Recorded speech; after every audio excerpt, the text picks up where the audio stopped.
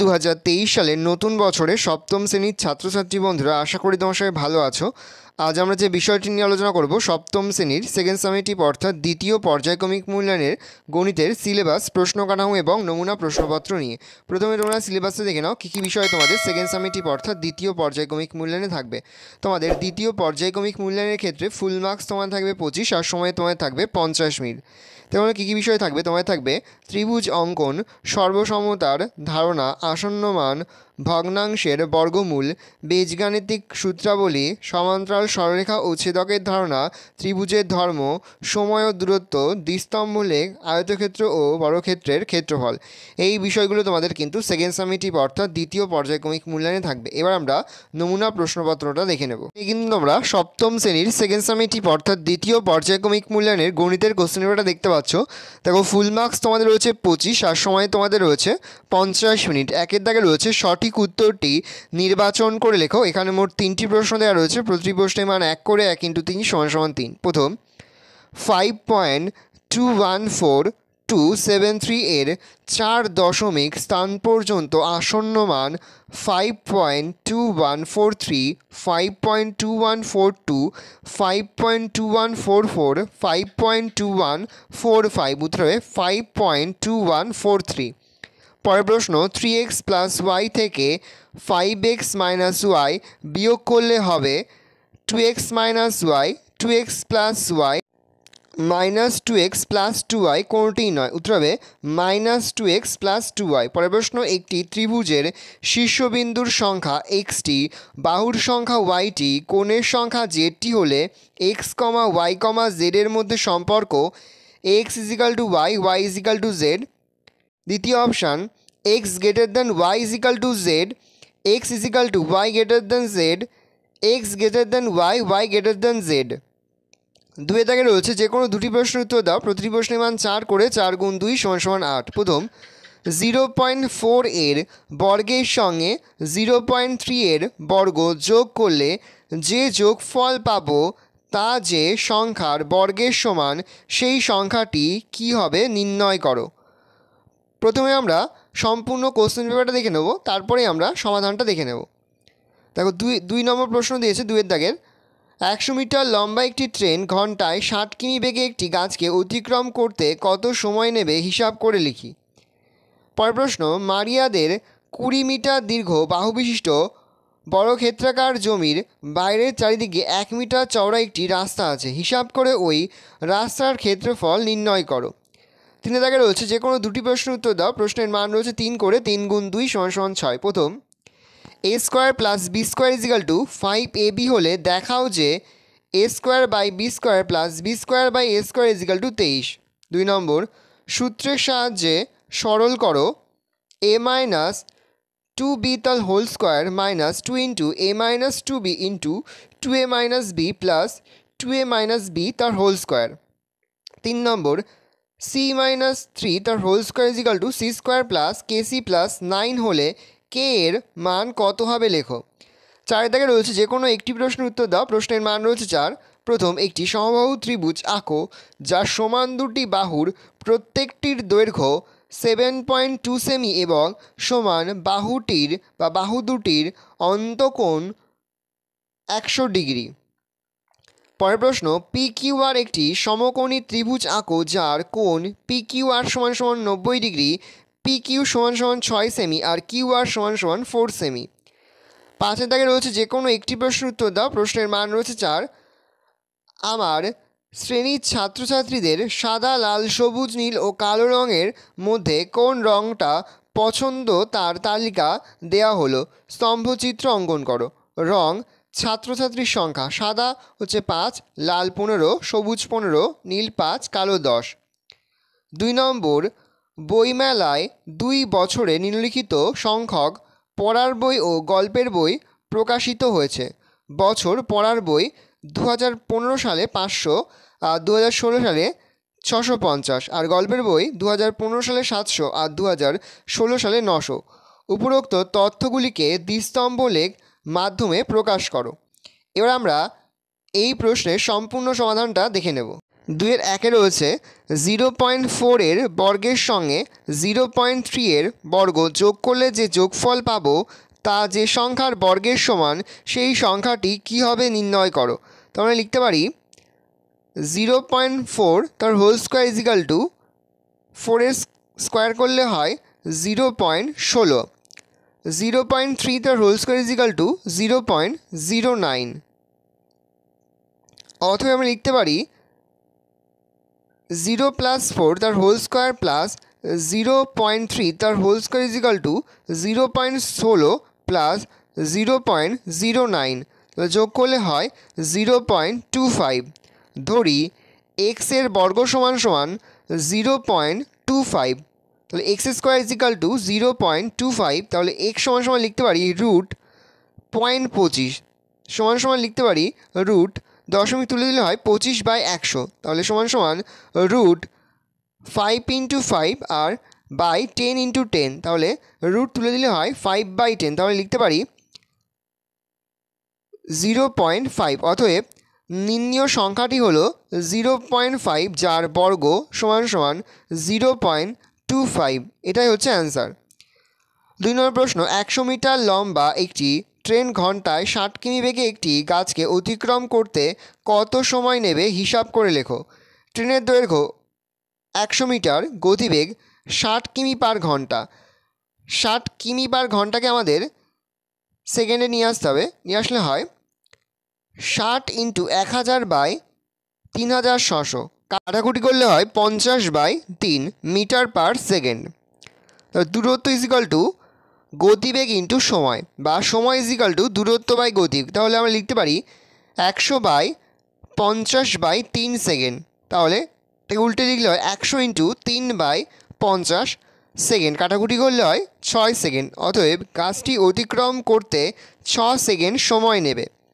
পরের প্রশ্ন, মারিয়াদের 20 মিটার দীর্ঘ বাহুবিশিষ্ট বর্গক্ষেত্রাকার জমির বাইরের চারিদিকে 1 মিটার চওড়া একটি রাস্তা আছে, হিসাব করে ওই রাস্তার ক্ষেত্রফল নির্ণয় করো।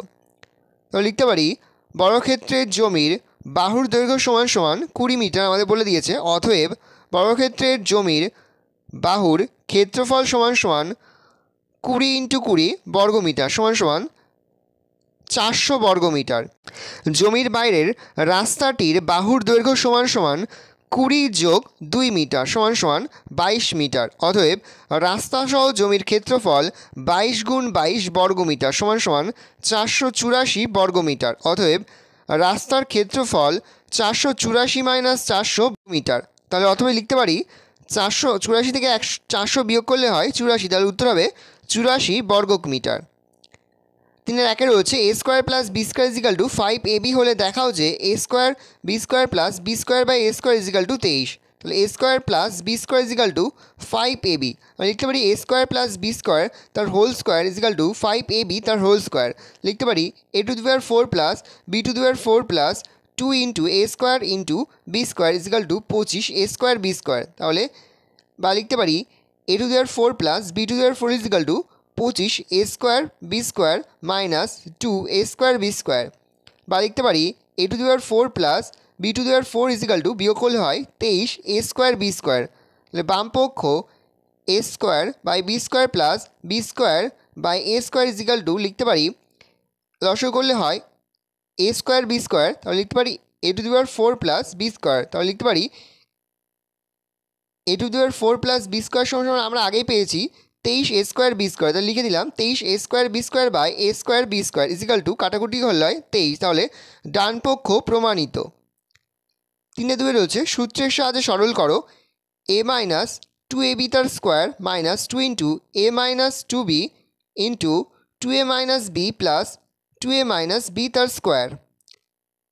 এটাকে আমরা লিখতে পারি, এটা সূত্রে পড়ে যাচ্ছে a - b তার স্কোয়ারে সেকেন্ড ব্র্যাকেটের মধ্যে ফার্স্ট ব্র্যাকেটের মধ্যে a - 2b - a - b first bracket second bracket close তার স্কোয়ার = লিখতে পারি a - 2b - 2a plus b তার হোল স্কোয়ার। তাহলে আমরা লিখতে পারি -a - b তার হোল স্কোয়ার।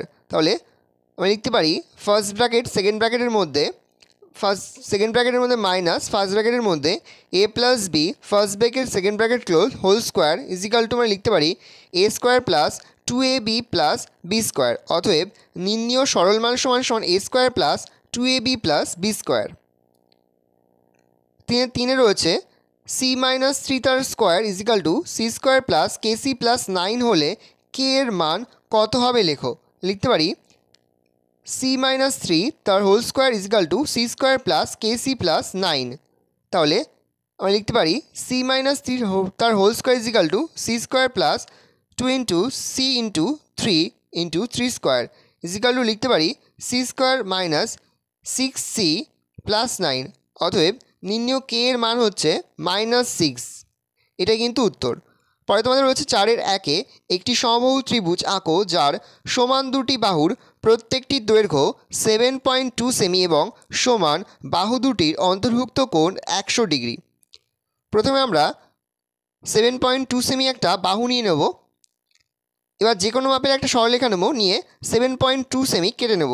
কেটে নিয়ে আমরা চাঁদার সাহায্যে 100 ডিগ্রি কোণ অঙ্কন করব। কোণ অঙ্কন করে এবিতে একটা আমরা 7.2 সেমি কিন্তু কেটে নেব। কেটে নিয়ে দুটোকে আমরা জুড়ে দেবো, এবি আর সি এই দুটো আমরা জুড়ে দেবো। তাহলে আমরা লিখতে পারি অতএব ত্রিভুজ এবিসি অঙ্কন করা হলো যার এবি সমান সমান এসি সমান সমান 7.2 সেমি ও সমান বাহুদ্বয়ের অন্তর্বর্তী কোণ বিএসি সমান সমান 100 ডিগ্রি। 4-2 রয়েছে পি কিউ আর একটি সমকোণী ত্রিভুজ আঁকো যার কোণ পি কিউ আর সমান সমান 90 ডিগ্রি, পি কিউ সমান সমান 6 সেমি, কিউ আর সমান সমান 4 সেমি। তাহলে আমরা পি কিউ 6 সেমি প্রথমে টেনে নেব, তারপরে কিউ আর 4 সেমি টেনে নেব। প্রথমে আমরা যে কোনো মাপের একটা সরলরেখা নিয়ে নেব, নিয়ে সেখানে আমরা 6 সেমি কেটে নেব। তারপরে আমরা একটা 90 ডিগ্রি কোণ অঙ্কন করে নেব। নিয়ে আমরা কিউ আর এর ওপরে আমরা 4 সেমি যে বাহু রয়েছে সেটা কেটে নেব। কেটে নিয়ে এটাকে আমরা জুড়ে দেব।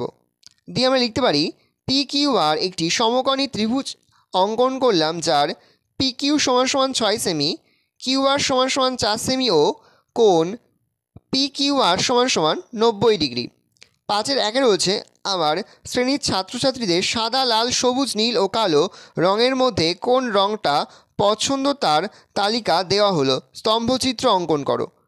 প্রথমে রং সাদা, ছাত্রছাত্রীর সংখ্যা 5, লাল 15, সবুজ 15, নীল 5, কালো 10। দেখো এবার আমরা এক্স এবং ওয়াই অক্ষ দুটো দাগ টেনে নেব। তারপরে 5টা ঘর স্কেলের 5টা ঘর অন্তর কিন্তু আমরা ডাকতে নেব 5, 10, 15, 20 এভাবে। প্রথমে আমাদের বলছে ছাত্রছাত্রীর সংখ্যা 5 সাদা, তাহলে আমরা 5 পর্যন্ত টেনে সাদা লিখে দেব। তারপরে বলছে লাল 15 জন, তাহলে 15 পর্যন্ত আমরা স্তম্ভচিত্র অঙ্কন করব। তারপরে যে সবুজও 15, তাহলে 15 পর্যন্ত আমরা সবুজ দিয়ে স্তম্ভচিত্র অঙ্কন করব। তারপর হচ্ছে নীলটা আমরা নীল বলেছে 5, তাহলে নীল আমরা 5 পর্যন্ত স্তম্ভচিত্র অঙ্কন করব। তারপরে দেখো তোমাদের কালো বলেছে 10, তাহলে আমরা 10 পর্যন্ত স্তম্ভচিত্র অঙ্কন করব। এই স্তম্ভচিত্রগুলো অবশ্যই কিন্তু তোমরা পেন্সিল এবং স্কেলের সাহায্যে অঙ্কন করবে। দেখে নাও, তাহলে তোমরা কিন্তু লিখে দেবে লাল, সাদা, সবুজ, নীল, কালো এভাবে কিন্তু লিখে দেবে। ভালো করে দেখে নাও, এটি কিন্তু এবছরের জন্য খুবই গুরুত্বপূর্ণ। পরে তোমাদের হচ্ছে 5-এর 2-এ বইমেলায় 2 বছরে নিম্নলিখিত সংখ্যক পড়ার বই ও গল্পের বই প্রকাশিত হয়েছে। বছর 2015 পড়ার বই 500, 2016-তে 650, গল্পের বই 2015 700 আর 2016 900। প্রশ্ন রয়েছে উপরোক্ত তথ্যগুলিকে দ্বিস্তম্ভ লেখের মাধ্যমে প্রকাশ করো। দেখে নাও, আমরা এক্স এবং ওয়াই অক্ষর দুটো ডাকতে নেব। তারপরে আমরা ঘর গ্যাপ দিয়ে 50, 50-এর পরে 100, 150, 200, 150, 300, 350, 400, 450 এভাবে আমরা পরপর কিন্তু এভাবে আমরা 950 পর্যন্ত কিন্তু ঘর টেনে নেব। দেখো প্রথমে বলেছে পড়ার বই 500।